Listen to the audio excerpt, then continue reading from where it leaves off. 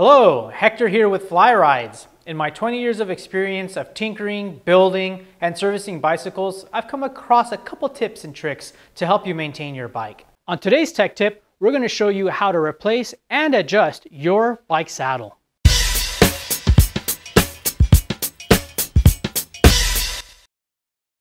First, you're going to need to put your bike on a flat position or even on a bike stand.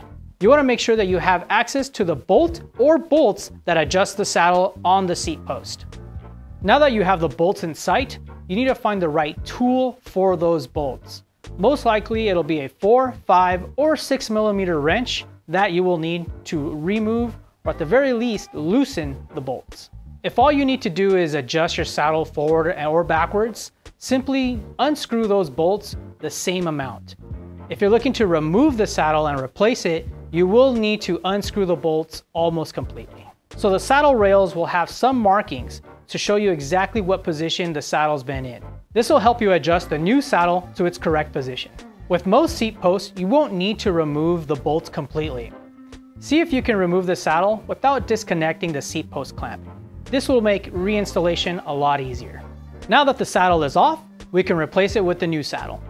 You want to make sure that the seat post rails are aligned with the seat post clamp so you don't damage the saddle. So now what I like to do is as I'm tightening the bolts, I want to make sure that the saddle is as level as possible. You can use a level or a hard piece of wood so you can see how flat or level your saddle installation is going. I like to tighten the bolts one at a time before I get to its final torque. You want to alternate tightening the front and the rear bolt so you have better control of the tilt of the saddle. If you tighten one bolt completely before you tighten the other, you will not end up with a level saddle. Position your saddle in the same position that your previous saddle was in. Tighten the bolts to spec. If your seat post doesn't state what torque to use, it's a good rule to tighten the bolts from 6 to 12 Newton meters of torque. Once these bolts are tightened to spec, go ahead and hop on your bike and take it out for a test ride. If it doesn't feel comfortable, continue to adjust until it does. That's our tech tip for today.